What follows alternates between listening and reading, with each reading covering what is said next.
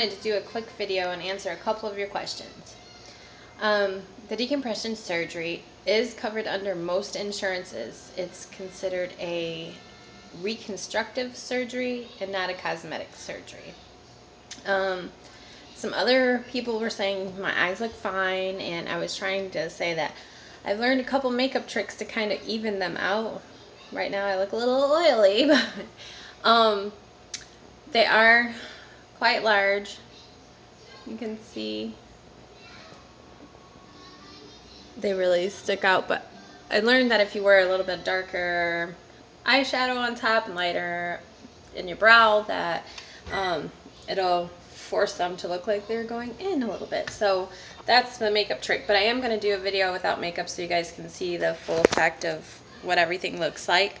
What other question? I do not have a thyroid.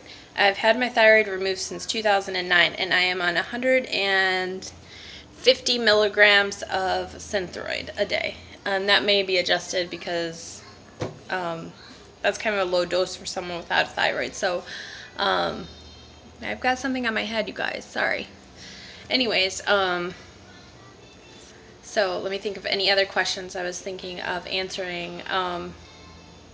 The surgery, it hurts. You have about a week recovery, and you don't feel like doing much. Looking outside, seeing sun is not real fun. It doesn't kill you. It doesn't, like, it's not excruciating pain because you pretty much have a lot of pain medicine going on with this, so it's not too bad. But keep the questions coming. I'll answer more thoroughly. I just wanted to kind of give you guys a quick little question answer session, but if there's any other questions that you want me to answer, or if there's any videos you would like me to tell you or see, I'm going to show you guys some of my before and after orbit decompression surgery, after the strabismus surgery.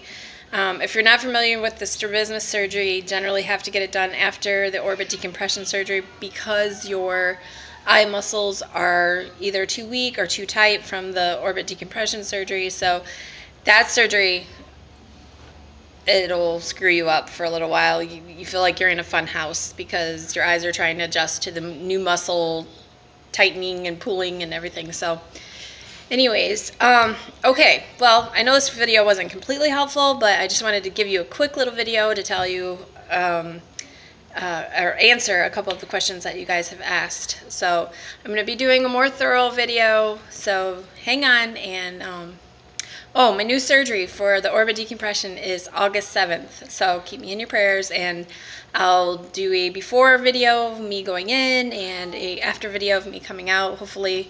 If I don't do it, my husband will do it. So anyways, keep the questions coming. If I can do anything to help you guys, let me know. Okay, love you all. Have a great day. Be blessed by the best. Bye.